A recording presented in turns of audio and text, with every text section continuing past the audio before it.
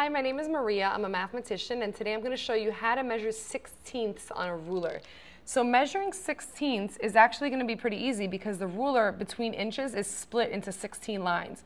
So if this is my, let's say this is my 1 inch mark, then it goes 1, 2, 3, 4, 5, 6, 7, and your 8th line is a little bit longer because that's the half, 9, 10, 11, 12, 13, 14, 15, and then the 16th one is your 2nd inch.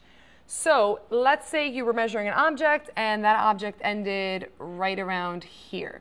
Well, if we're measuring it out of sixteenths, then it's really simple because all you have to do is count how many spaces it is. So that's 1, 2, 3, 4, 5, 6. All you're going to do is put 6 over 16, and then there was 1 inch before it, so we're doing 1 like that. So if my object ends right here, it measured to be 1 and 6 sixteenths. So because it's split into 16 lines, all you have to do is count the number of lines and put that over 16. So that would be 1 and 6 sixteenths of an inch. So that is how you measure sixteenths on a ruler.